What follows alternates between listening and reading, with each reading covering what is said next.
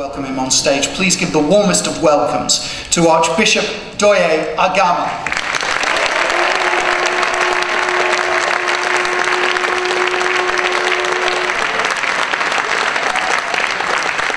Well, hello everybody! Isn't it just great to be here today? If you think it's great to be here today, let me hear you shout, yes!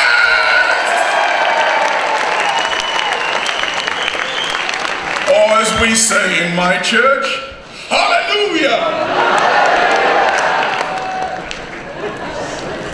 Now I know some of you are worried, because whenever the preacher stands up, you think you're going to get a sermon. But I promise you, you're not getting one today.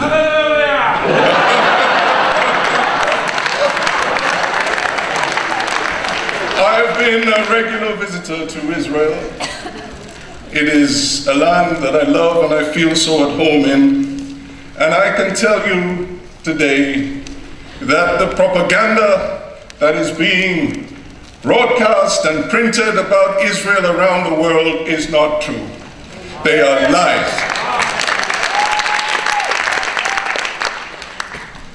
Today, as I walked in, I've met at least a dozen of my Jewish friends. So many of you I know are here whom I have not yet met today. And friendship between Christians and Jews is growing all over the world.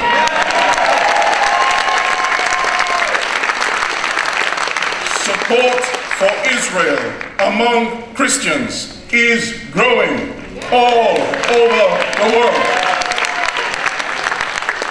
And we must build these bridges of humanity between us. We must recognize our shared roots, and we must recognize that we must stand together.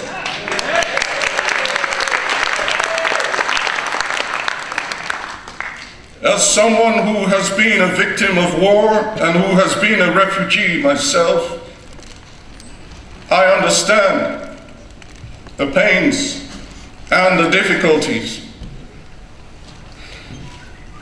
Collateral damage is always bad, but terror is so much worse, because the terrorist acts affect us all. They do not target military targets. They affect everyone and anyone. And I say to those who are not here today that if we do not stand with Israel against terror in Israel, that same terror will visit us here.